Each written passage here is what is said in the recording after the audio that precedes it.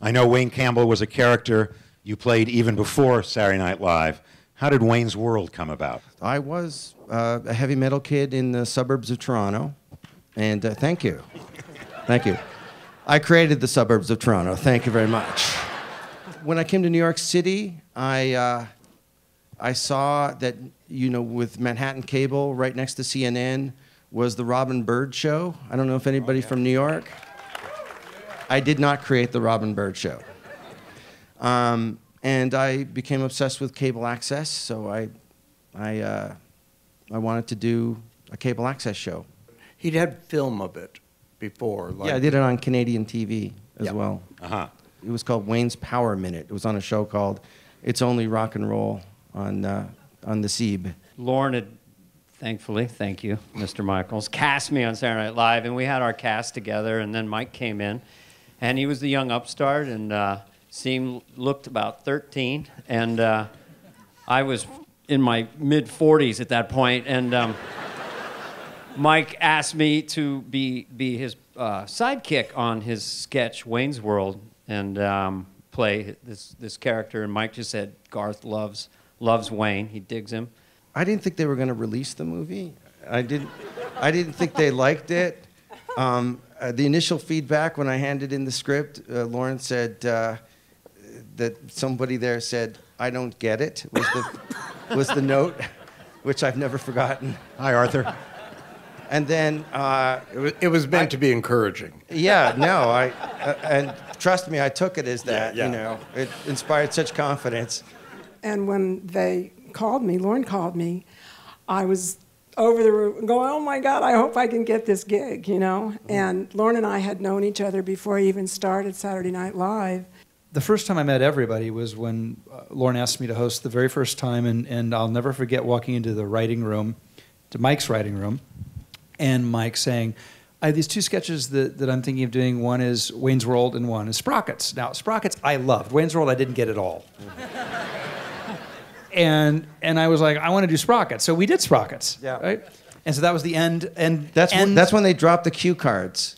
Right? Do you remember that? They dropped the cue cards. Mike and I, if you YouTube it, were in a two-shot together, and they dropped the cue cards, and Mike goes, So it's live TV, and the guy has the cue cards, and they were furiously doing rewrites to the cue cards on air.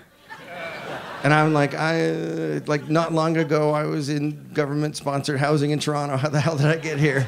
And then he dropped the cards, and they went in every possible direction.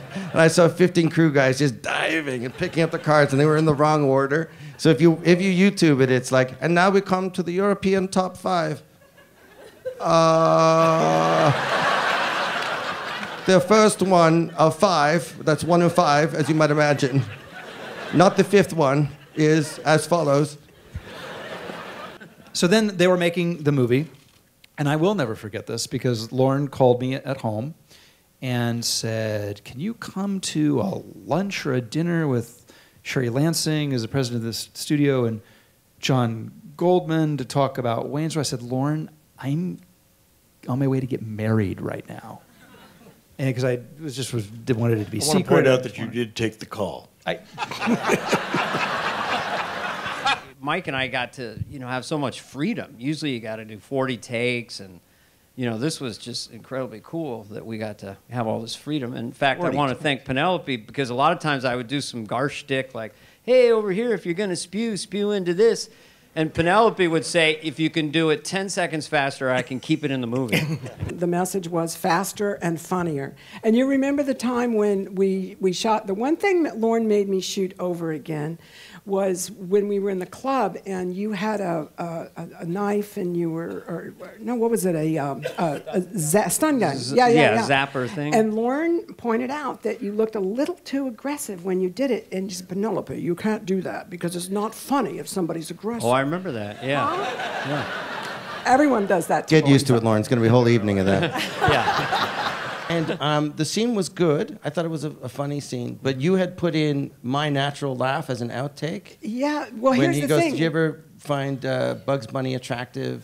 when she would play a girl bunny. You guys were so tired because Yes. we were that was the last day of the shoot. Oh, wow. You were so tired and you just had to get back. Lorne had a limo waiting outside for you, going to go from that scene into the car. Right. And you Thank God he wasn't driving. Would never have made it. Yeah. But I mean, I just let the camera run, and you guys improv'd, and you guys made that scene so funny. The scene that there was no time for is one of the best scenes in the movie. I always loved Queen. I thought it was amazing that this band had an operatic song that was like 9 minutes long, and my brother reinvented their career. I mean, it just. Wow, I was afraid that we were taking a whiz on a Picasso at that point because it's such an amazing, song. And when I was a kid growing up, a friend of mine had a Dodge Dart Swinger that was kind of like our Mirthmobile, and when Bohemian Rhapsody would come on, everybody had a Galileo. And if you took somebody's Galileo, you got like slugged, So that's what I remember. So but it comes from real life. The greatest experience I've had with that was being in a casino in France, which was like, how did I get to a casino in France? Wow. And James Bond. And I had just done something for Her Majesty's government that I can't really talk about. Oh, okay. Yes. But let me just say, you're welcome. I was talking to my cufflinks, which was my two-way transmitter. Mm-hmm. I was going up an escalator, and the guy who runs the casino, I don't know what they're called, Grand Chef du Casino, whatever, had seen me and put on Bohemian Rhapsody. This is like about 10 years later. And I got really embarrassed, I wanted to get out of there. And there was a big escalator going up, and it was all like super crazy rich people from Luxembourg and the Benelux region and here and there. And when the part goes, gang, gang, gang, I saw 3,000 heads go, with people with furs and stuff. And I was like, wow, that's awesome. And I was 36 at the time. So doing that for 4 hours, I still have a sore neck. Brutal. Yeah. It was brutal. I was learning a lot as well. I mean, they were learning how to make movies, that I knew. But I was learning how to be professionally funny. And that's something that, takes a lot of time, but I had great masters to learn from. He never ate lunch. That was the weird thing. He just did bicep curls with his shirt off. Yeah, remember that? Lunch? I'd be sitting there, I'd be hypoglycemic. And I'd be like, eating my own hand. And he'd be going, you eat lunch? I was ripped underneath that T-shirt. Why do you think Austin Powers has so much chest hair, man? I was like... To hide the muscles? Hide all the muscles. Canadian fit. My wife's Canadian, so I get it. Yeah, and I hadn't really. I mean, I owe Lorne and Mike my comedy career. I mean, it's the truth. And today in Parks and Recreation, there's a day where I go by on that set. It's all because of Lorne, and it's all because of Mike. And haven't seen those checks coming my way lately, but when Penelope, you definitely made it better than written, which is always what you hope for. And you created such a great atmosphere on set. Thank you. And it was just, honestly, one of my greatest satisfactions during the making of that film was to see you with the headset. He had to drive in the film, but he didn't know how to drive.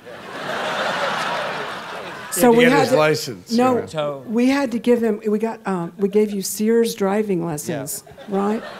So. Yeah, I was staying at the Four Seasons in Beverly Hills, and it would be, your car's here, Mr. Myers, and it would be the Sears driving school with a big giant student driver, and I would be driving, and it was this guy from somewhere, but he just kept saying, I'm praying for you, Mr. Myers. And we'd pull up to a light, and I was just starting to get known on the show, and people would go, hey, it's the guy. Oh, what an asshole! I was like, an asshole, you're an asshole. Literally, somebody called me an asshole. Wow. I had no idea this was going on. Just humiliating. I would have brought you an apple or something.